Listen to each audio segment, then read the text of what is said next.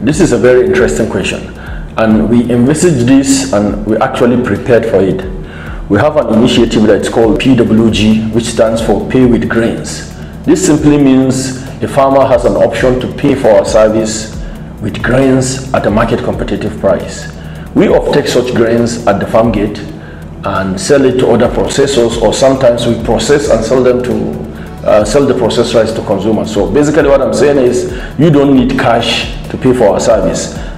We deploy our Pay with Grain initiative to most communities that do not have cash, and we deploy our service and they pay us with grains, and it's a very, very popular initiative.